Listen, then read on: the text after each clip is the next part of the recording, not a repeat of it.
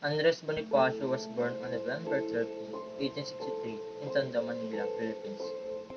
He was the founder and leader of the Katipunan, a secret society that aimed to overthrow the Spanish colonial government. Bonifacio is known as the father of the Philippine Revolution for his pivotal role in sparking the revolution that ultimately led to Philippine independence. He was a self-dedicated man who worked as a clerk and later as a warehouseman for a British trading company. Bonifacio wrote ang dapat mabatid ng mga Tagalog, or in English, What the Tagalog Should Know, which urged his fellow Filipinos to fight for their freedom. He led the attack on Spanish forces in the Battle of San Juan del Monte in August 1896, which marked the start of the Philippine Revolution. Bonifacio was elected as the president of the newly established revolutionary government, but his leadership was challenged by Emilio Aguinaldo, another revolutionary leader. He was eventually executed on May 10, 1897, on orders from Aguinaldo, who had declared Bonifacio as a traitor. Bonifacio's legacy as a hero of the Philippine Revolution has been recognized by the Philippine government, which has declared his birthday, November 30, a national holiday. His life and legacy have been celebrated in literature, art, and film, including the award-winning film Bonifacio, ang unang Pangulo, or in English, Bonifacio, the first President. At the close of August 1896, members of the Katipunan secret society, led by Andres Bonifacio, rose up and revolt somewhere in area referred to as Caloocan, wider than the jurisdiction of present-day Caloocan City, which may have overlapped into present-day Quezon City.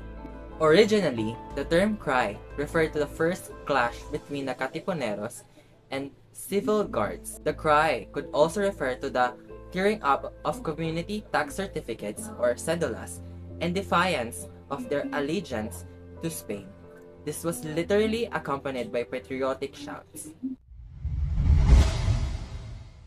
Prior to the cry of Pugadlawin, a series of events occurred that strengthened the resolve of Filipino people against the Spanish colonizers. These events brought unity to the once divided Filipino people and led directly to the cry of Pugadlawin and the formation of the Philippine Revolution. On the day of January 20, 1872, approximately 200 Filipino military personnel stationed in Fort San Felipe in Cavite staged a mutiny against Governor General Rafael D. Escudero. The Governor General had rescinded the liberal mandates of his predecessor, Governor General Carlos Maria de la Torre, earning him the ire of the Filipino workers. The mutiny was quickly and violently quelled, and the Governor General named and condemned 3 priests as the leaders of the mutiny. Mariano Gomez, Jose Vargas, and Jacinto Zamora were prominent Filipino priests that were sentenced to death by public execution due to their involvement in the Cavite Mutiny.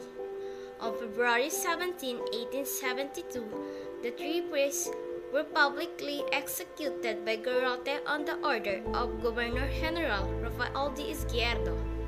Though the Governor General hoped to make an example of the priests to intimidate the Filipinos, the public execution had the opposite effect. The names of the 3 priests were made into a portmanteau, and the resulting Gumburza became a rallying cry for nationalistic Filipinos. In 1892, Sepi Rizal, a prominent Filipino author and future national hero of the Philippines, was exiled by the Spanish government to Dapitan in northern Mindanao. Rizal had published 2 novels, Nolimitangere and El Filibusterismo, which were highly critical of the Spanish rule over the country. Rizal also established La Liga Filipina, an underground organization for Filipino nationalists with the goal of uniting the Philippine archipelago against the oppressive Spaniards. 3 days after forming this organization, however, he was arrested by the Spanish government and was exiled 4 years. In 1892, a group called the Katipunan was founded with the goal of overthrowing Spanish colonizers in the Philippines and gaining independence. Led by Andres Bonifacio, the Katipunan organized the Cry of Pugadlawin, which involved around 500 members meeting on August 23, 1896 to discuss plans for an uprising. A stalemate occurred, but the group reconvened the next day with more members present and decided to attack Manila on August 29. After the meeting, Bonifacio encouraged Katipuneros to tear the cedulas as a symbol of their commitment to the cause. Unfortunately, on August 25th, the Spanish Civil Guard discovered the Katipuneros, resulting in the Battle of Pasong Tamo.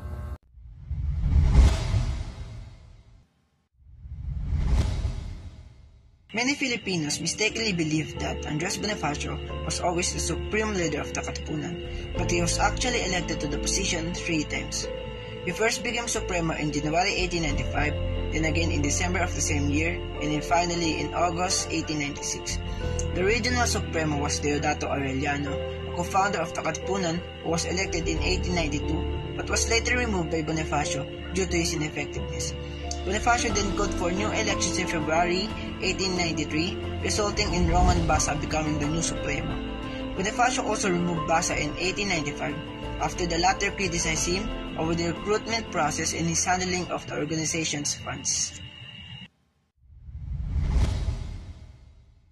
It is widely known that the Katipunan respected Rizal's advice and sent Pio Valenzuela to Dapitan to seek his blessing for an armed revolution. However, instead of approving their plan, Rizal advised them to gather more material support from wealthy Filipinos in order to increase their chances of success. Bonifacio, disappointed by Rizal's lack of support, allegedly called him a coward and ordered Valenzuela to keep the details of their meeting secret to avoid lowering morale among the revolutionaries. However, Valenzuela was reported pressured by top leaders of the Katipunan to reveal what had transpired during the meeting. The Katipunan sought support for their revolution and considered Japan as a potential ally. Japan was seen as a model of resisting Western influence, and the Katipuneros hoped that Japan would assist them in fighting against the Spanish.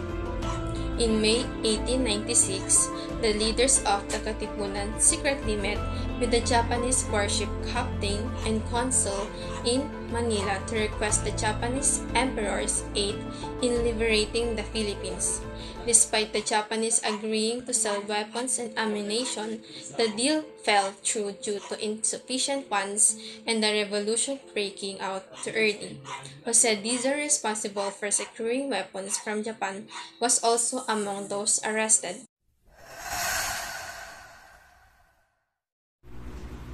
Matagal na rin ako naghihintay ng grupo na katulad ng Katipunan na maaari magsimula ng pagbabago. Maraming taon na rin tayo nagtiis at kung hindi dahil sa sinimulan ng Supremo, hindi tayo makakita ng pag-asa. Ang mahalaga, magpatuloy tayo sa paglaganap ng kalayaan nang sa ganoy mapadami ang bilang ng ating miyembro.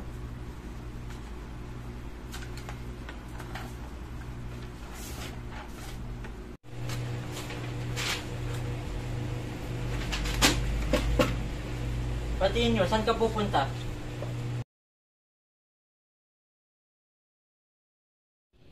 Honoria? Patinyo.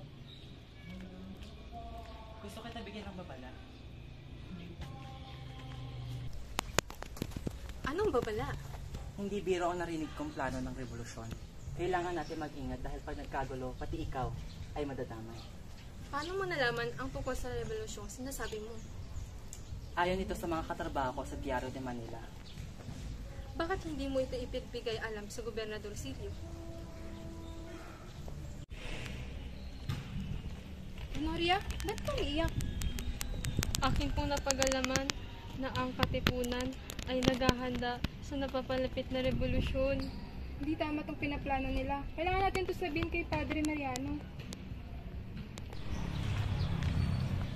Sabihin mo na lahat ng nalalaman mo tungkol sa Katipunan. Padre Mariano? Ang tanging nalalaman ko lang po ang pagpaplano ng Katipunan para sa revolusyon. Narinig ko lang po ito sa mga katrabaho ko sa Diario de Manila. Ang kinabukasan ng mga susunod na henerasyon ay bahagi ng ating responsibilidad. Tayong mga nauna, tayong mga malalakas, tayong mga kakayahang lumaban, tayong makapagbibigay ng kalayaang nararapat para sa kanila. Malaki ang tiwala ko sa iyo, Andres.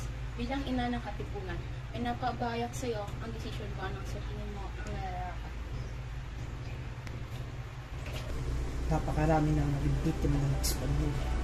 Mas marami pa ang mamamatay kapag hindi natin pinigilan ang kanilang pangapi. Sa mga ito, susuong natin ang ating mga buwan. Ilang araw magmula ngayon, sa gabi ng 29, sisimulan natin ang revolusyon. Katipunan! Labas ninyo ang inyong mga sedula! Pagmasdan ninyo ang munting papel na umaabuso sa ating lahat! Kailangan na natin makasan ang 500 taong pananakot ng mga Kastila. Kulang man tayo sa sandata. Mas malakas man ang baril at kanyo ng mga Kastila. Laban tayo. Di tayo magpapaupig.